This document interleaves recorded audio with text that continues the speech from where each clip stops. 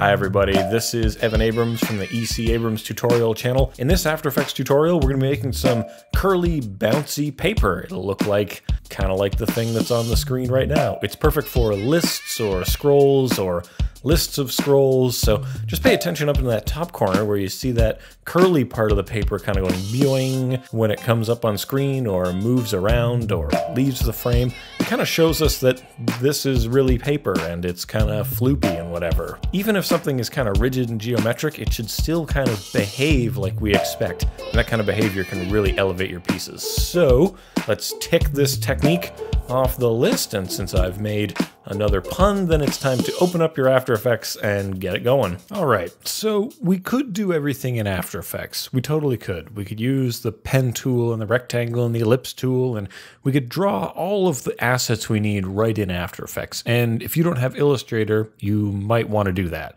You can use the grid tool to make it precise and all this stuff, but I prefer to draw things in Illustrator. So here we are in Illustrator. If you have Illustrator, follow along, this would be great. Illustrator has some great tools, for example, the shape builder, that make this really easy. So to start, I'm just gonna make a rectangle. Whee, I'm making a rectangle, I did it. And then I'm gonna make some spirals. I'm gonna just set this to be the standard white and black thing. And these spirals, let's do a radius of like 50, decay of 80, segments of 6, okie doke. And we end up with this nice, wonderful spiral. You know, we put the spiral over here. Maybe we duplicate that, making another spiral. I'm duplicating by just holding down Alt when I drag things. Pretty great, pretty quick. And now I'm able to draw some geometry around this.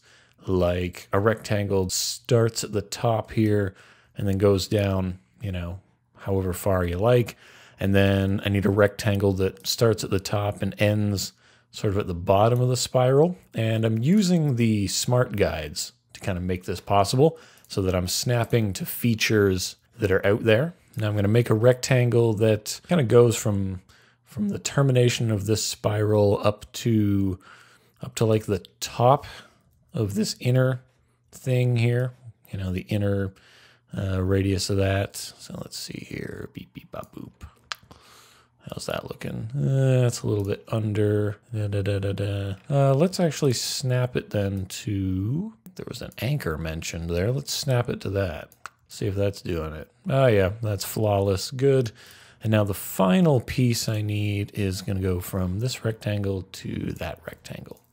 So with all of these, you know, terrible rectangles and spirals, then you'd think, what a mess, but what an excellent mess, because now I can use the shape builder, Shift M, to add and subtract parts from each other to make the things I'm interested in. So, for example, I select this path and I select this path, Shift M, then I hold Alt or Option, you know, the key on the keyboard, and that gives me the minus version here, and I go minus this.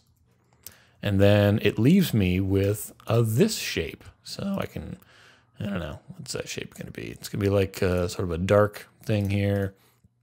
Take the stroke off of it, and I'm going to move it to its own layer. So let's make a new layer, move this here. I'm going to call this curl 3 because it's the third and innermost curl that we're making. And let's not look at it. See, now let's make the next one, which is kind of in this space. So I'm going to take this, take this, M, Alt, boop, boop, and I'm left with this wonderful thing. And we're going to call that curl 2.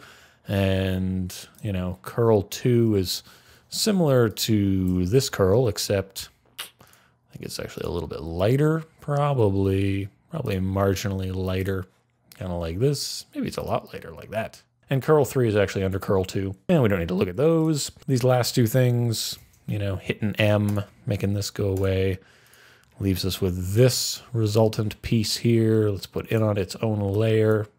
Very good. You know, and it's got these two things to contend with. So what's its deal? Is it darker or lighter? Yeah, darker, probably. So it goes like that. Perfect. Don't look at those. The final thing we need is this page out here. So let's select everything we got.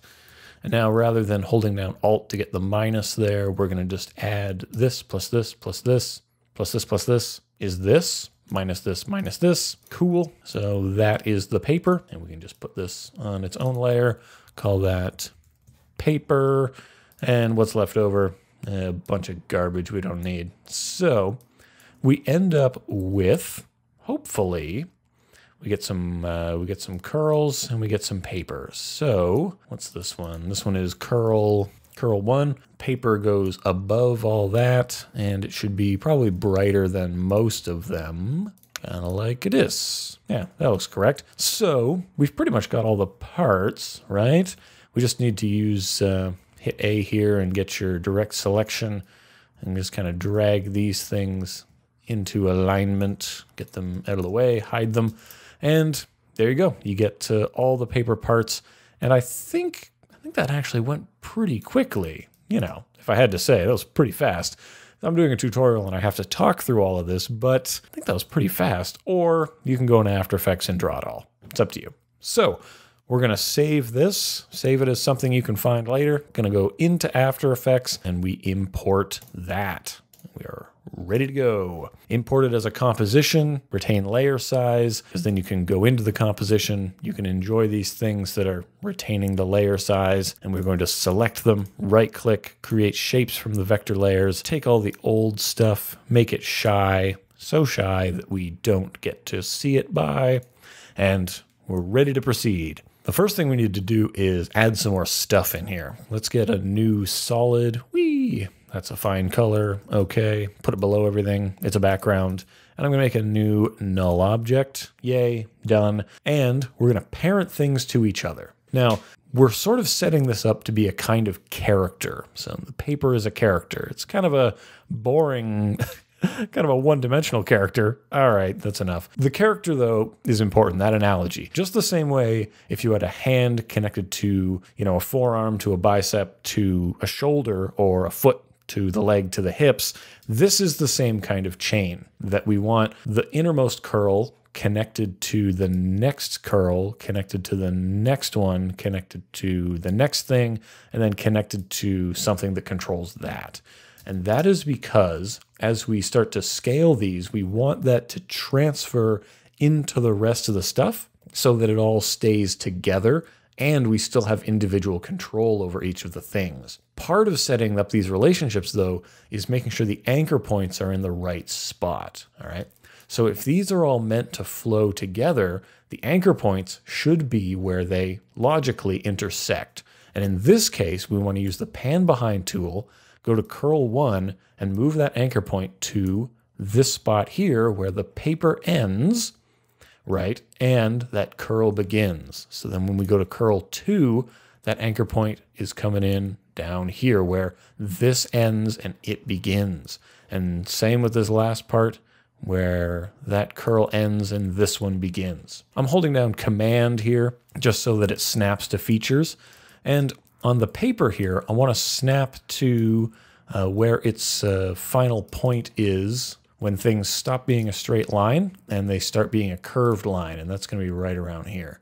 And I'm just going to call up the rulers so I can find that real easily when I hit the pan behind tool. Right there, brilliant. And that's because if I wanted to, say, scale this up and down, it's not very useful for the bottom edge here. But if I did need to scale it up and down, I wouldn't want everything collapsing kind of weirdly. So what I'm going to do is I'm going to take this, I'm just going to double click down here and grab this and pull it down. So should we need to scale this, we're not going to see the bottom of it when it scales up. It's just not going to happen because I don't get down like that. So I'm looking after the future me with this kind of stuff. And the paper is then parented to the null so that I can scale the paper, but I could also put things on the paper when it's moving up and down that don't scale. Because I'm using the scale to make this curve do stuff. I'm not interested in scaling like stuff that I put on there. Like if I was to put some text out there like, paper is fun. If I were to put that out there, maybe stretch that up, paper is fun, I would want that parented to the null. So if I started messing around with the paper, that doesn't get messed up. All right. So, but if I go like this, paper is fun is still moving. So I can't tell you paper is fun if we don't do something fun with it. We're going to first make the position of this null change. So I'm going to set a keyframe going into the position here.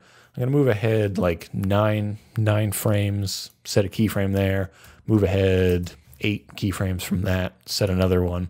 And sorry, just 8 frames. They're not all keyframes. Some of these are just regular frames. Now, here I am on frame 17, I guess. And this is the end. This is where I want it to come to rest. Where I want it to start is off the screen. Goodbye. And it's gone. Here, at the point in the middle, I would like it to be up a little bit too high. Oops. Went up too high. It happens. When you start doing that, though, you can kind of see this little dotted line. What that's going to do is it's going to cause it to go up too high and then come back down. That's because After Effects seems to think that when I do these things, the keyframe interpolation of the spatial interpolation here should be auto Bezier. I don't think so. It should be linear. Let's just change that. Okay, so you just select your keyframes, right-click, interpolate, fix it up. Now, what I'm going to do is I'm going to start fixing up this motion because this is not good. That is lame. That is some lame motion. And some people use scripts or panels or something. I use the graph editor because I'm old school like that. And I'm just going to take those keyframes and we're going to ease them. You can hit F9. You can do that. Except for the first one. I think the first one should probably, it can remain linear like that. And I'm just going to pull this influence handle here, which makes it accelerate here at the start, and then boom, bob. So kind of like this. And what this is showing us, since we're looking at a speed graph, you might be looking at a value graph, change it to look at a speed graph. It's telling us that it's going super fast. It's fastest right here. If this paper is going fast, shouldn't this curly bit be doing something? I don't think it would just be rigidly hanging out there. No way. We didn't go through all this work to not do something with it. So hit S, call up the scale of all these things. If you've set things up the way we have, this is going to work perfectly. If not, it's going to fall apart like a house of Usher. I don't know. I don't really know what that's a reference to. So in the scale, call up that property by hitting S, unlink from each other, and then here where it's going at its fastest, we know we want a keyframe there. But we also know that in the future, we want this to return to 100%. So let's push those keyframes in the future, save them for later. Set some new keyframes here though, and let's get to it. And what we're gonna do is we're gonna take this and we're gonna stretch this out a little bit. So maybe stretch it out, I don't know, 120, 130, 140 even? Oh boy, that's getting crazy. If it's stretching down like that, maybe it wants to squish in a little bit like that. So the curve is getting a little bit narrower. But in the future time, it's not going to be long. It's going to be squished. It's going to be squished up like this and maybe pulled out like that. So it's going to be squishing together. And then it'll return to normal sometime. But what's going to happen, and we're just working with the outer part for now, is it's going to come up, and I think it's going to keep squishing as it comes up. So even though it's vertically stopped moving, let's keep it going. Let's keep it squishing. All right, and we're going to just ease all of these. That'll make it nice and smooth. It's going to come up, squish, and then it's going to relax down. It should relax down a little bit less. All right. So a little bit further in the future. So it stops moving and then 1, 2, and then it's at its apex and the paper is already coming back down. And so 1, 2, 3, 4 maybe. Yeah, that works. So it's coming up and it's kind of like got some momentum behind it. And that's pretty good, right? I mean, you got to admit, it's better than it was before, right? Sure, why not? It's got a little bit of this stuff poking out over here, and that's easy to fix up. That's just paths, man. You can just go in there, you can grab those paths, and then we'll never see those again. Easy like that. So if that happens, that's what you do. But let's say that if this is stretching that way, wouldn't it be kind of unraveling this a little bit? So maybe what we could do is we could have this thing here kind of squishing down a little bit, maybe squishing down and thinning a little bit. And we could have this kind of squishing up because we're taking that away. Like this material is now being pulled back this way. So this should be getting shorter. So it's like this is hanging down and it's pulling, widening this gap here. That makes sense, right? I'm not crazy. But then when it gets up to the top, you know, this should be bouncing back up. Bounce. So scale it, bounce up like that. Widening, perhaps widening. I don't know, maybe not. And this part here should be sort of widening as well. Should be widening out and maybe expanding down a little bit. I don't know. Should be doing something. Before returning to 100% like that. So let's have a look at how this goes. This should be moved into the future. This should be moved into the future a little bit as well, because the motion has to come around, you know, the mountain when she comes. So this will happen, and then this one will happen, then this one will happen. And if we go even further into the future, then that should be delayed even more. That this should take twice as long. This should take twice as long again. So we'll have a look at how that's coming through.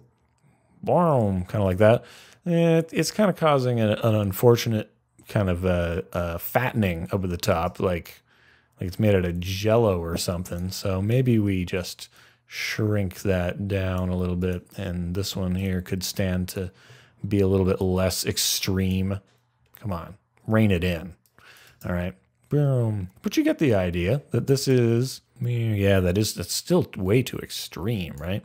And a lot of that could be also down to the curves that are now looking totally wacky. So you'll want to rein those in as well. Let's have another look at that. Yeah, still pretty wacky if I had to say. So let's kind of just bring this back a little bit closer to where it needs to be, somewhere in like the 90s. Kind of like that. Let's have another peruse. Awesome. So yeah, now let's get that going. This goes, this is coming up, and it's billowing up at the top. You could make the argument, but maybe there's some airflow or there's some whatever, but stuff is happening. Stuff is happening, and you're able to control all of it. If it's thick paper, if it's thin paper, if it's heavy paper, if it's light paper, that's going to change what you're going to be doing with this. But the general idea is you want the weight of it.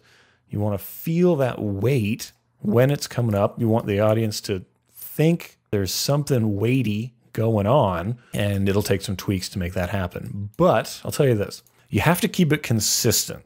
So if when the paper is moving like this, it's squishing and flooping all over the place, if someone kind of pokes the paper, if someone makes a check mark on the paper, if someone shifts the paper, then we need to translate that into other things. That means if I say, you know, do a little bump to the paper here, say I do a little bump, boop, kind of like this, where it goes bump, like maybe someone's making a check mark on the paper, then I should have things scale starting from the outside.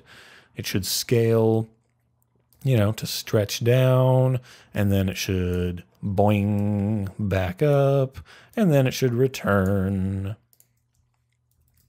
Kind of like that, ease them up, so that if it goes boom, it goes boing. So if it gets poked, it bounces. So it's important to maintain your consistency throughout the piece, that if you're telling the audience, this is the sort of thing that bounces, then make sure that it's consistent throughout. Unlike this tutorial, which has been kind of hit or miss, I guess. So that'll do it. If you've had trouble with this tutorial, please let me know in the comments and I'll try to get you through it. And if you're really stuck, you can download the project file from EvanAbrams.com. Links to that are in the description. And also in the description, links to @ECAbrams on Twitter, that's me, and the Facebook page. If you have questions about After Effects, motion graphics in general, ask them on there. Suggestions for new tutorials, I'm always looking for more things that people are actually interested in. And if you don't want to wait, check out some of the tutorials we currently have on the channel. There are a bunch of them, and there should be some things popped up around here that you can enjoy checking out right now. So, all that being said, I've been Evan Abrams. I hope this has been a good experience for you, and if you subscribe to the channel, then I'll see you around the internet. Thanks a lot, and have a great day.